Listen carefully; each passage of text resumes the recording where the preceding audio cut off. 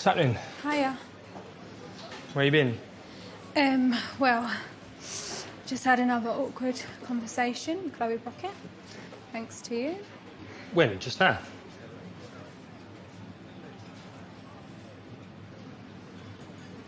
I need that. Is there anything else you want to tell me from that night that you've not told me already? Look at me dead in the eye. Nothing at all. I'm not naive. I know that you was both probably drunk, flirting. As long as you're being completely honest with me and I'm not embarrassing myself by fighting your corner. Well, what was said? She's claiming that you brought up my sex life.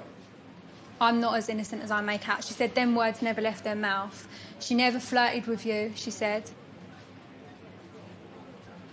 I might have said something that she might have took the wrong way, but there was no flirting on my behalf. At this point, I'm with you, and only you. She's saying that the reason why you've stirred drama between me and her is because you don't want me being friends with her because she's your ex. Listen, of course I don't want you to be mates with her. She makes shit up. Why would I go to a girl that I used to be with and coat my own bird off? You're a rocker. I can't believe you've been sitting here asking me if I've done that. I'm not accusing you, I'm asking you, just so we can clear the slate and move on from it. Yeah, but you shouldn't even be asking me. Listen, Frank, at the end of the day, I'm a friendly person. You know, like, I had a couple of drinks. She's obviously run away with something I've said or whatever, but I didn't mean to flirt or anything like that. Like, I was just being friendly at the time. And this whole song thing, I can't listen to this song, that's come out of her mouth, not mine. Do you know what I mean?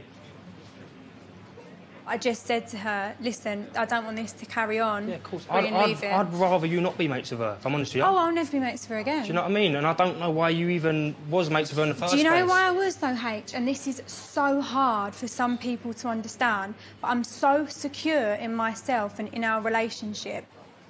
I want to move on from it because it's boring. I've got to the bottom of it and let's just leave it. All right, sweet. Let's have a nice night. I thought it was going to be a nice chilled meal as well.